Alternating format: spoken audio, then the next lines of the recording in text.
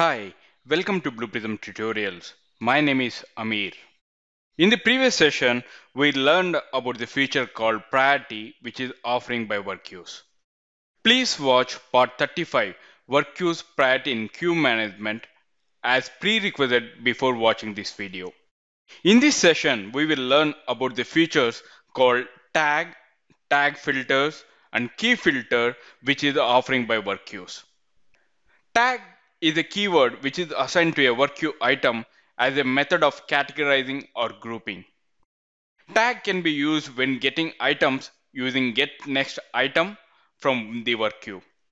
We can filter the items to retrieve by the presence or absence of the specific tag by giving the appropriate arguments to the tag filter input parameter of the getNextItem action. As a tag filter, we can give two symbols, that is plus sign or minus sign, to filter the items. Tags support two wildcards. One is asterisk, another one is question mark. An asterisk character can be used to search for any other characters in the tags, and the question mark character can be used to search for any single character in the items. You can also use a combination of tags in the tag filter parameter, separating by the semicolon. Now let me show you practically. Let me switch to Blue Prism Virtual Workforce. Now we are in the Control tab. Under Control tab, we are in the queue management. We have created student marks queues in the previous session. If you see over here, we are having a lot of options in the below tab. Over there, you can find it out item keys, priority, and status and the tags. In this session that we are going to talk about these tags and the item keys. Now let me open Process Studio. We are in the student process right now. So that first of all, let me run the process once. Let me go ahead, let me run the process in the debug mode, debug speed as fast, and let me run it.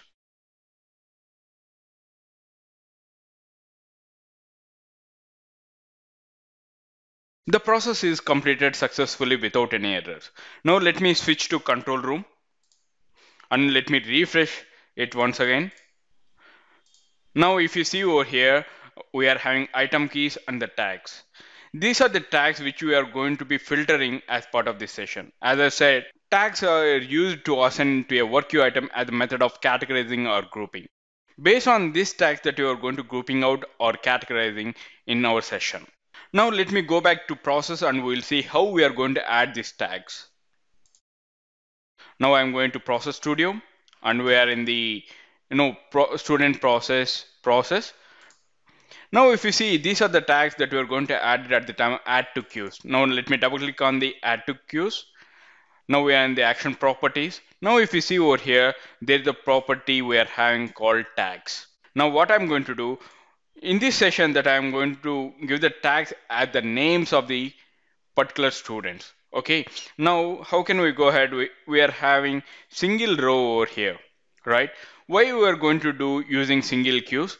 Please watch part 35. You will get an good idea about that. Why we are using single row add to queue. From there itself, that what I'm going to do, I'm going to add adding tags as a name. Let me drag and drop onto the action properties. This is the single row add to queue dot name. This is the names that we are going to be giving as a tags in the work queues. Okay, now I'm going to click on OK. In the same way, I'm going to do for the next 4 actions.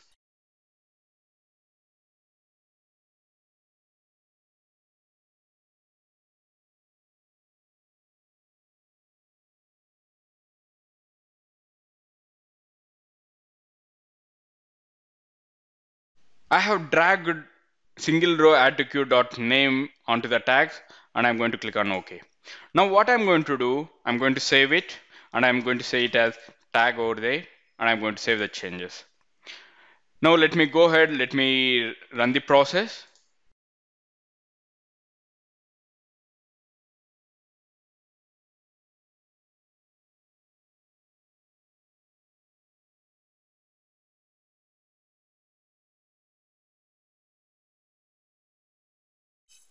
The process is executed successfully.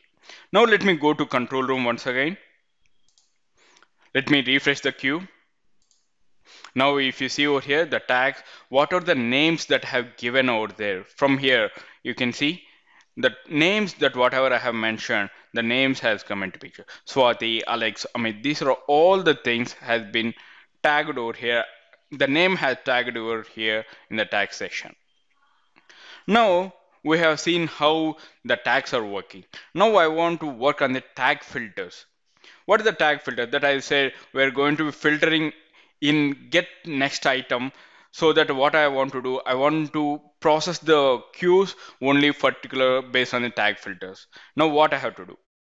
Over here I'm going to give an example. If you see over here, I want to process only the name with the sweetie.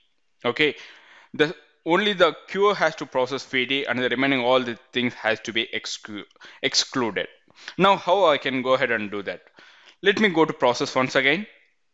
Okay, now if you go to get next item action over here, click on that, you can see the tag filter over here.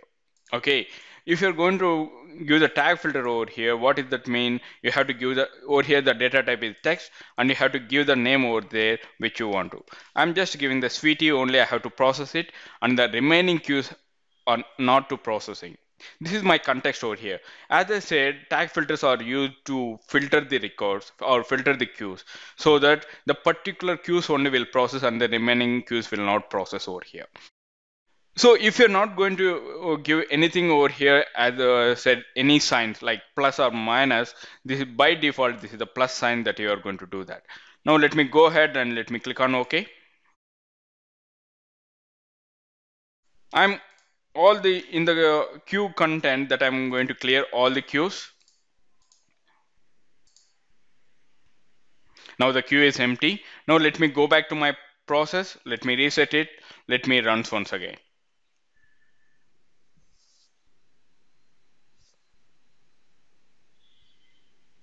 Now the process has succeeded successfully. Now let me go back to my control room. Let me refresh it. If you see, all the 10 items has been added, but if you see only the item particular number 4 only it has been processed, and the remaining all are skipped out over here. Okay, this is the way that how we are going to use the tag filters. Now I will show you with the sign minus. Okay, now what I want to do, except James and Alex, I don't want to process these two records, and the remaining all has to process over there. So that what I'm going to James and Alex. Now let me go back to my get next item, and I'm going to use the sign minus James.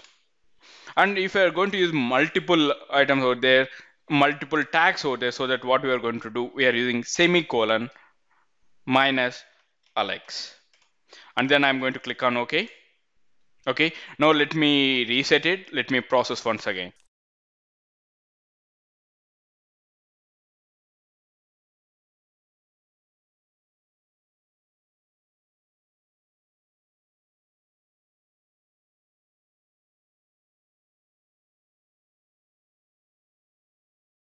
The process executed successfully. Let me go to my control room once again, and let me refresh the queue. And if you see over here, what I said, Alex and James won't want to process, and the remaining all the things will process. Over here, if you see over here, this is 7 and 8. These are the James and Alex are not processed in the queues, and the remaining all other things has been processed successfully. Okay, these are the two signs which we are using as a part of tag filters. Now we are going to discuss about the wildcards. Asterisk and the question mark that we are going to use as part of wildcards. As we know that asterisk is going to use any other characters, and also if you're going to use question mark, then only single character that we are going to identify it. Now let me go ahead, let me show you that. Now get next item. What I'm going to do, in the names that we are having, W starts with Williams. Okay, if there is any starts with W and if there any other character, go ahead and proceed further, and the remaining queues has to skip it out. Okay, now what I'm going to do, I'm going to use W and asterisk that I'm going to use it, and I'm going to click on OK. Now let me reset it. Let me go ahead, let me run that.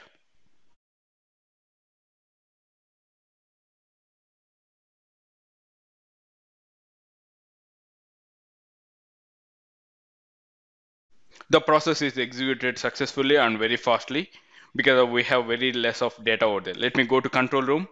Let me refresh it. You will see over here, if you see over here, the item 9 with the tag name starts with W, and the remaining characters, whatever we are having, that it is going to be processed, the queues, and the remaining all the things has been skipped out. In the same way, if there is Alex that, I'm just giving an example, Alex is there. So if how I'm going to do only single character using question mark. Now let me go ahead, let me make the changes. Get next item over there. If you see over here what I'm going to do, giving Alex.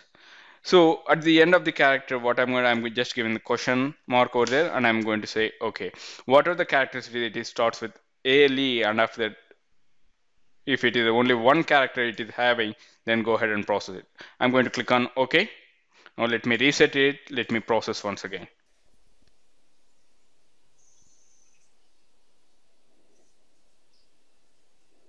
Now the process has been processed successfully. Now let me go to control room once again. Let me refresh the queue. If you see over here, I can find it out because this is the previous queue that what we are having. But if you can see, what are the name that we ALE, and the finally we are having only one character, Alex, so that it has been processed successfully. Okay, this is all about the tag and the tag filters. Now, if you want to process the records based on the item queues, then how we are going to do that? So I want to process the record with the item key as 9, then only I want to process the records, and the remaining all the things I have to skip it out. Let me clear all the records first for your better understanding. I have cleared the records. Now what I'm going to do in the process studio and the get next item, you can see the key filter over here. This is also the data type is text is no, this is the data type is text. Now for the time being, what I'm going to do, I'm going to delete this tag filter, and I'm going to give the text as 9 over there. Okay, in the sense, what are the item key it is over there with the 9, they have to process it, or the remaining all the things has to be skipped out. Okay, now let me go ahead and let me click on OK. Let me reset it. Let me run the process once again.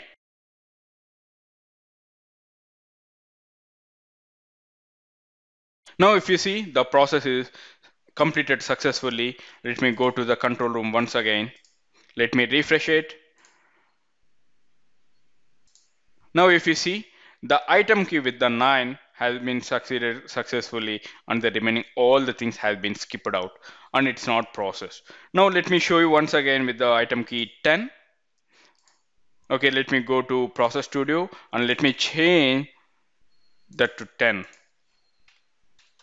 The key filter I have changed it to 10, and then I'm clicking on OK, and let me process once again.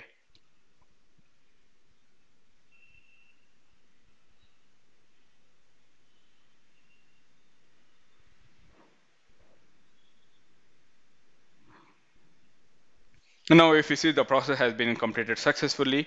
Let me go to control room and let me refresh it. If you see, this is the previous queue item 10. Now this is the latest item key as 10. This has been processed successfully. This item keys with the values of 10 has been processed successfully. I hope you understand about the tag filters, and item or the key filters in this session. Thank you for watching this video. If you have any queries related to this concept, please post them in the comment section.